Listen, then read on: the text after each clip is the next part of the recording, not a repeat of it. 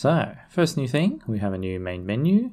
It's very basic, but it does allow you to choose from different scenarios, which are each individual scripts, which allows for each scenario to have a bit more code backing them up.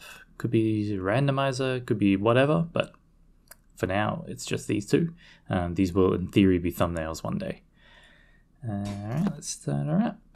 Okay, so we're starting on the space station, which has the flickering foliage, which also needs to be changed to something else one day. But for now, they just do their own thing.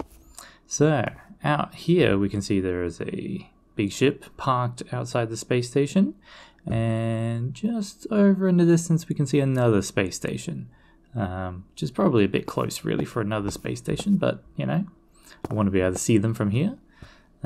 We still have our green friend Greg, who asks how we're going, and I say I'm good. Yep. Alright, see you later, Greg. And one day he'll probably even turn to look at us, but that's for another time. So, the big thing is going to warp, being able to go fast, which I did have already in the game, technically, but it was a little bit. Well, I mean, this is still janky, but the original one was even more janky. So this one, I've attempted to create a system that is a little more quote-unquote physicsy, something a little Star Trek inspired.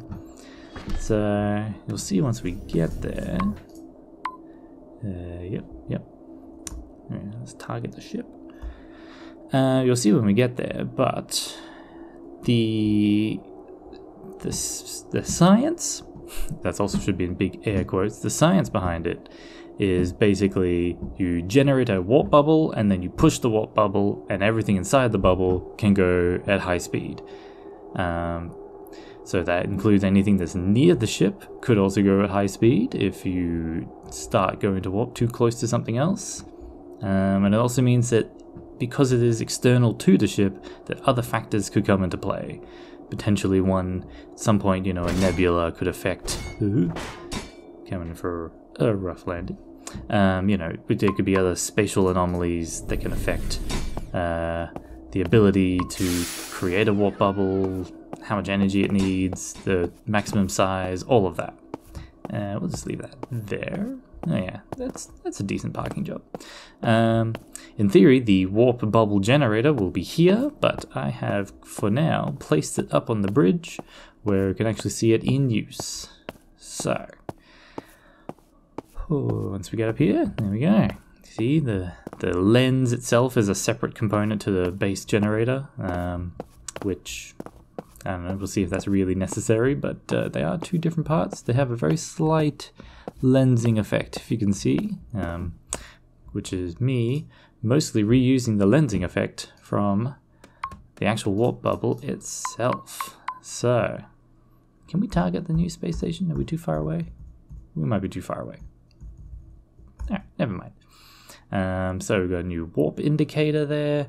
Each thing needs to be charged for warp. The warp, I'll get in the corner of the screen. The warp engines and the warp generator have their own charge and the radius of the current warp bubble, which is also reflected here in the speed and the size. If I fire it up, there we go. I press the button to say go to warp. You can see this generator starts spinning up.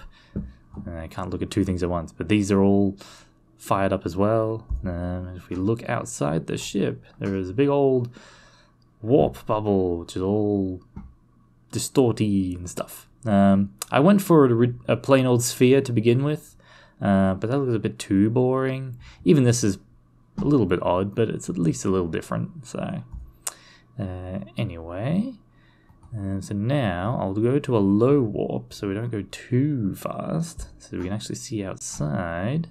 Got these warp lines to help indicate the direction the bubble is moving. There isn't anything that really helps indicate that the bubble itself is being propelled. It just moves. So, see where, can we target that yet? Nope, can't target it apparently. And we're coming up on it. Ooh. Yes, the way that you come in and out of warp is a little bit silly still. Ah, there we go. Yes, the bubble was still collapsing. So potentially, let me start that again. Charge the warp engines. Yep. Going to warp. It creates the warp bubble. Got it. And then once we've reached the safe limit, and that says from going to warp to in warp, we can start moving. And then we can come out of warp. And then it collapses the bubble. And then shoot. And then that goes back to sleep. Okay. It still needs a little work, but it does the job. It certainly gets things places fast, even at low throttle. It's definitely been a thing of a lot of playing around, trying to figure out what numbers are good to use, because certainly within a lot of sci-fi, it's yeah, we can't target that. Cool. You know, having exponential speeds means that the size of the map suddenly goes from something that you can cross in, I don't know, 20 minutes at a high warp. At an exponential speed, suddenly you're across the map in 2 seconds, and you're like, that's too great of a difference. So there's been a lot of tweaking, and even with the physics of the bubble, right now there is a warp bubble pressure that is used to maintain the bubble, otherwise the bubble will collapse on its own. Same with, there is a warp like speed, what's the word? Sort of degradation of the speed as well, which is sort of supposed to be a limiting factor. I had a lot more variables involved before, and I was trying to graph them all out, trying to get very mathy and all of that. Ooh. Yeah, the gravity likes to fight the shuttle. Whoops, I just pressed going down there. This is probably something that could be fixed too. Right. There we go, you can see the other space shuttle? Space station over there. But yes, so I had a lot of different variables involved, and it was getting very complex, and it kind of just didn't make it more interesting. So really, I'm going to make it just based on there is a pressure for a warp bubble, and then use the rate of change of that warp bubble for other effects, which right now there isn't really much, other than the fact that, you know, the pressure that's in there will affect the size of the warp bubble by the cube. So that's sort of what limits how big the bubble can get and why it slows down, even though you're adding a constant amount of pressure. Gravity's still a bit wacky here. I think I know why that is. I think it's actually just this landing pad that's wacky, and that one is fine. Maybe. There we go. It's fine. It's all fine. I mean, I guess that shows it's a different space station. So there should be a different NPC over here to really help indicate that this isn't just the exact same space station. Other than the fact that all the foliage is gone, we have Fred. Oh, hey, my name is Fred. Good job making it here. It was a lot of work getting here, Fred. You wouldn't believe. Yeah, anyway. It's been a surprising amount of work trying to get everything working. I had a problem for a while where the kinematic kinematic character controller was fighting with the space graphics toolkit for snapping with the large distance, the floating object stuff, which was causing it whenever I exited the ship to just throw me across the universe at very high speed. And I really couldn't figure out why, because it wasn't a physics thing that was happening. Nothing had a weird velocity. Nothing had an input into it. It was just something was being snapped back, and another part of the kinematic controller was out of sync. So it kept pushing it back out of the snap zone, and then it got snapped forward, and it was a real mess. It was a very confusing 2 days when everything said velocities are 0, yet I was clearly moving at high speed. And even more so, when I paused the game, the timescale is set to 0. All the physics should stop. So when it wasn't stopping, that was a problem. Anyway, yeah. So I could probably go into more detail about some things. Let's see. How's the gravity? It's back to normal. Nope. I think I know why. I think I've got the wrong gravity mesh set. I've got Yeah, I think I've got the wrong gravity mesh set for this platform. That's okay. The shuttle... well, it's probably fine. I can just get back in the chair. Let's go. No, the gravity doesn't know which way's up. That way should be forward. No. Alright. Gravity's messed up this. We are stuck here. Well, that's okay. I might cut this part out. Let's get back to the ship. Alright, so I just did a reset. Something is clearly a little broken with the gravity, but only on that space station? That's weird. Anyway, what I really wanted to show was firing up, charging all the things. See, yep, and then creates a warp bubble that starts spinning. You can get a closer look at that. Why not? I had fun creating different particle effects, so that's been good. And then let's just go to warp. So you can see the direction of the warp kind of lags behind with where you're facing, which is mostly to do. Let's target that. Yeah, which is mostly to do with the fact that there's a limiting factor that degrades down in the direction that it's currently going, and then it's being a new direction and is being added based on where the ship is currently pointing, because this is just the ship rotating itself, and then that's affecting the direction that the warp engines are applying the thrust to the bubble. So you aren't actually rotating the bubble itself. So let's get a look from the outside.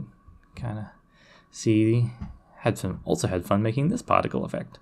So yeah, it's coming along. This definitely gives me a lot of ability to start testing out actually going places, because before it wasn't really easy to test out. Everything was always being tested just very locally to where I currently was.